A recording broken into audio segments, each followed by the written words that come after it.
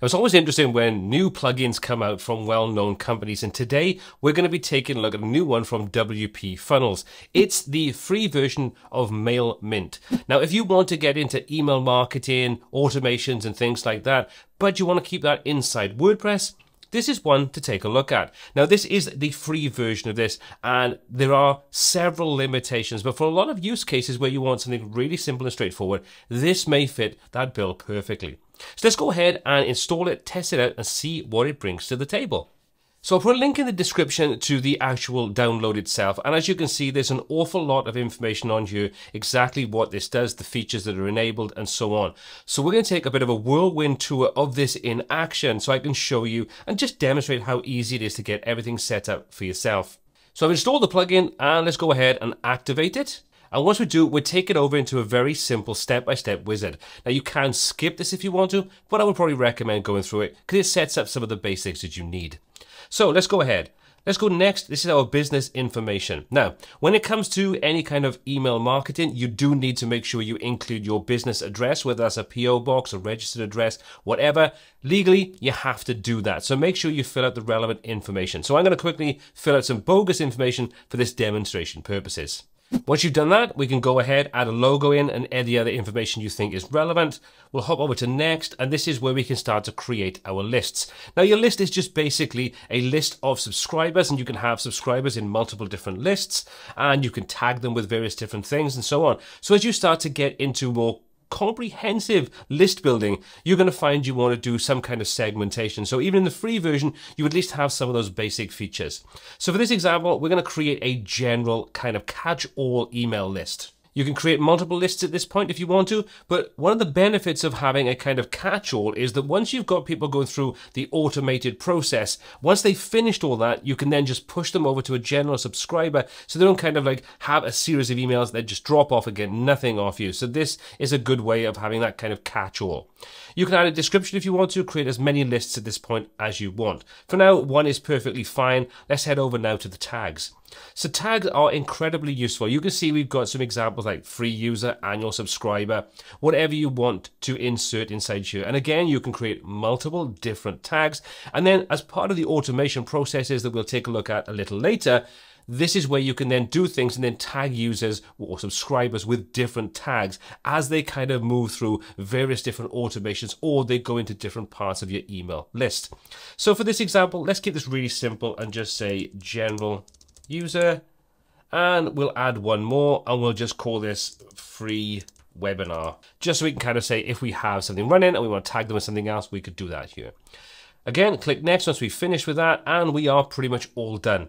So now we can go straight over to the dashboard, or if you've got a file and you want to import contacts, generally it's going to be a CSV file that'll have things like their name and their email address and so on. You can import them at this point. For this example though, I don't have a list, so we're going to go straight to the dashboard. And this is the first place you're going to see, and this is kind of where you're going to see a lot of the statistics about any kind of email campaign, subscribers, and so on. It's a nice looking dashboard. It integrates nicely into the WordPress ecosystem, so that's nice to see. And you can see we've got some relevant info, as well as some quick links to do things like add contacts, campaigns, automations, or forms. We've got subscriber growth, any email campaigns, contact information, previous campaign performance, and so on. And everything is very easy to jump over to find out more information or do something else at this point. So first of all, let's go ahead and start off with the most important thing, which is adding a form to give people the ability to actually sign up to our mailing list. Let's click on add form. We'll come over and you can see we can choose to create something from scratch, or we can use some of the predefined ones. Now at the moment, there are only a handful, so hopefully this is something that will expand as it gets more and more mature. This is still a very, very early product. You can see we can filter these down to pop-ups and fly-ins and fix to the bottom of your screen and so on. So let's take this one as an example. We'll select it. This will then take us over into the editor where we can then customize pretty much every aspect of this. First of all, you can give this a title. We can choose what we want to assign it to, whether we assign it to a list or a tag. So for this example, we'll assign this to general subscribers and we'll leave that as it is. But if you wanted tags, you can see all the tags are available inside there, including all tags. So we'll leave that as it is. Over on the right hand side, there's all our settings. So confirmation type, do you want to stay on the same page, go to a specific page, or go to a custom URL? And if you want to, you can apply messages to this, what happens after the form submission. Nothing. Do you want to hide it or reset it?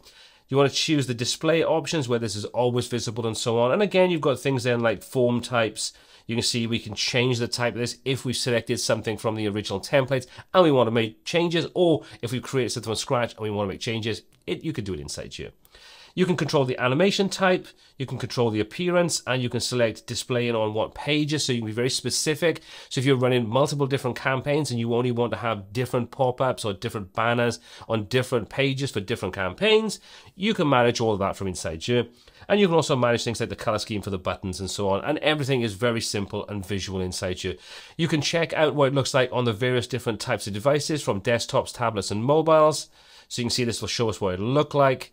And you've also got the shortcode you can use. And if you want to use the shortcode, you can do. If you're using Gutenberg, you've also got its own native block, which you can just pull in and select the form or whatever kind of pop-up and so on you want to use.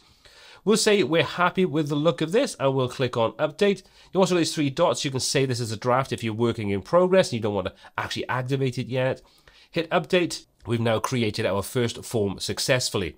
So now what we can do is we can go ahead and start using this. So we can choose where we want this. Currently, this is going to be on pretty much everything if we want to use it. But we can, like I say, choose exactly where we want. So select pages. You want to say display on all pages. We'll say yep. Display on all posts. Yep. And if you had WooCommerce installed, you could display on all products as well. Again, let's go ahead and update that. And now that form has been updated, so now every page post on our site will have that as part of it. So taking a look at one of our posts or pages, you can see there's our banner section at the bottom. So we can go ahead now, fill in relevant information, our email address, and just hit submit. And boom, we are done. We've been added to that list. But there's a few other things you want to check out before we complete this and start adding people into our user list. Let's come back over into MailMint and let's go into our settings. Now inside here is control over all the different options we have as part of the free plan. Now you see some things are locked behind the pro plan, but we've got still more than enough to kind of get up to speed and test this out to find out if it's going to do what we want. So you can see we've got our business settings. So again, if we want to change any of the business information or we want to add extra things in like phone numbers, change our address and so on, change our logo, we can do that. We can also come in at our social media, so we can add those into our email campaigns and so on. Coming into email settings, we can choose what the name, the from name is, the reply to, the addresses, and all that kind of good stuff. Importantly is the double opt-in settings. Now, whenever you have anybody sign up, you always want to enable double opt-in. This is kind of a legal requirement in a lot of countries, and this means that when someone is subscribed to an email list, they have to confirm that subscription before they're fully subscribed and they will receive any kind of emails from you. But what you can do is you can confirm, you can enable this opt-in, you can choose what email subject, the body, so you can customize this and you can choose exactly what you want to do after a confirmation from the email where they've clicked the link. What happens? Do they want to redirect to a page, redirect to an external URL? You can pick pages you have, and MailMint will automatically create a couple of pages for you. Things like opt-in confirmation, preference, the unsubscribe confirmation, and so on. Again, you can totally customize these and do what you want with them. All very simple to work with and fully customizable.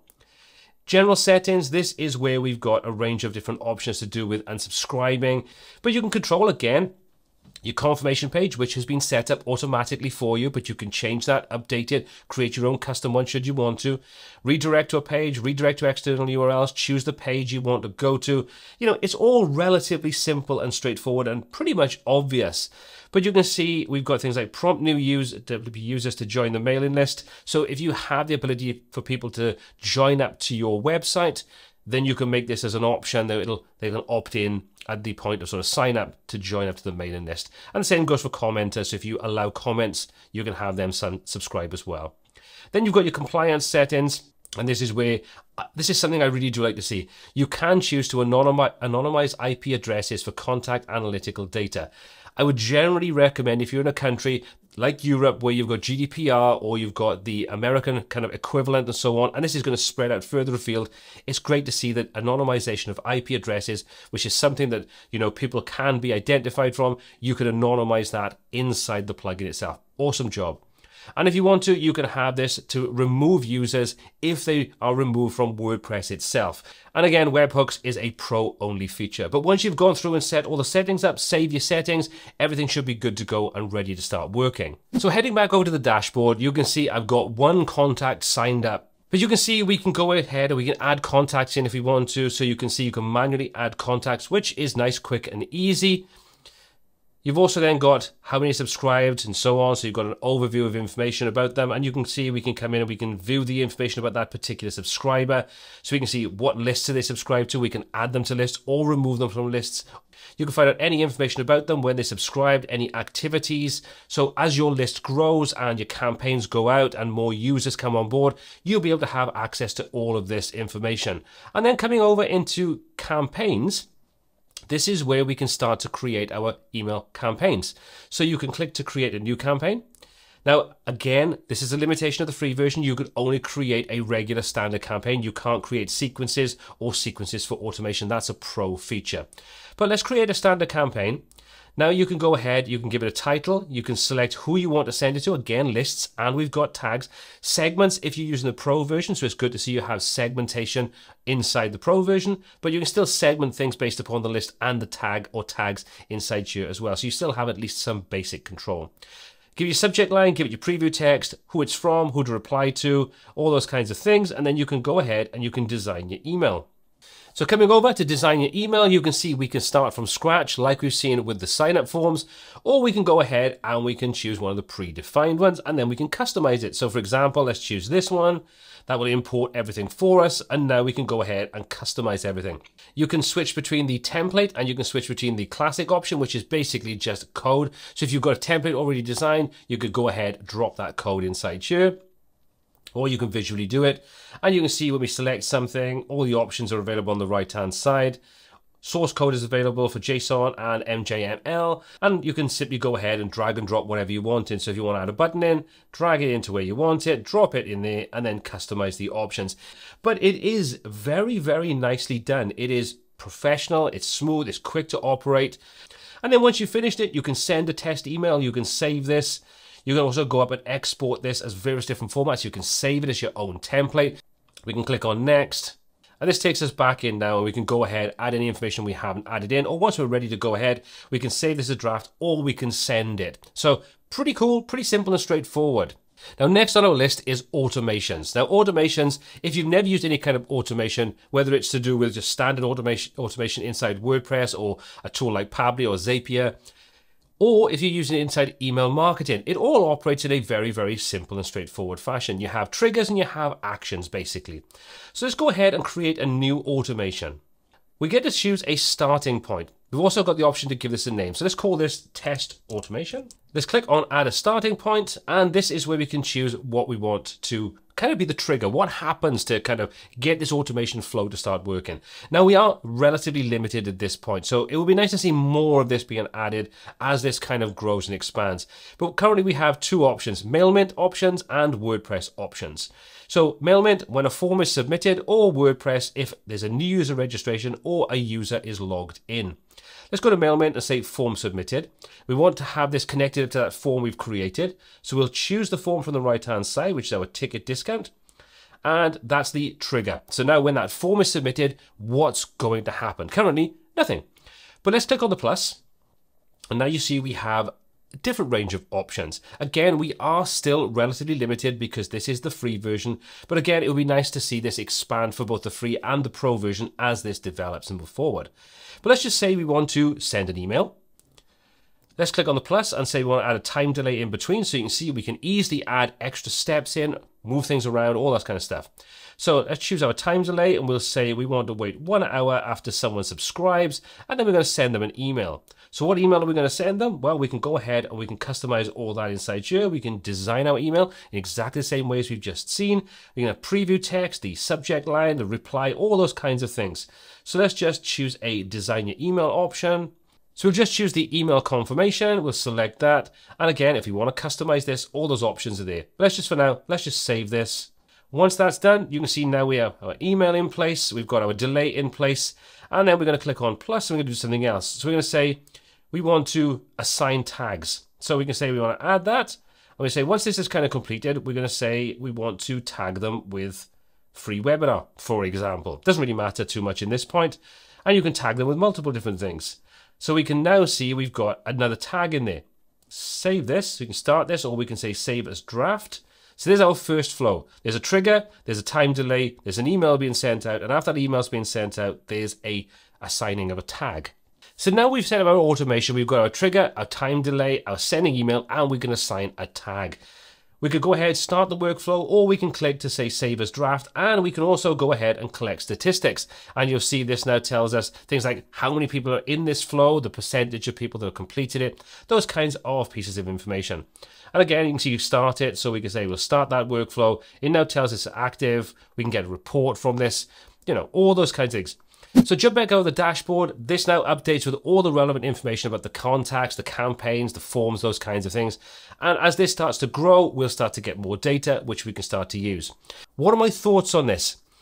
I think if you are looking to get your feet wet to find out if email marketing is something you want to do and you want to keep it all inside WordPress itself without using external services like MailChimp or MailerLite and so on, this is something to check out. It's still early on, so I wouldn't at this point in time put all of my eggs in that one basket. I think it needs to mature a little bit.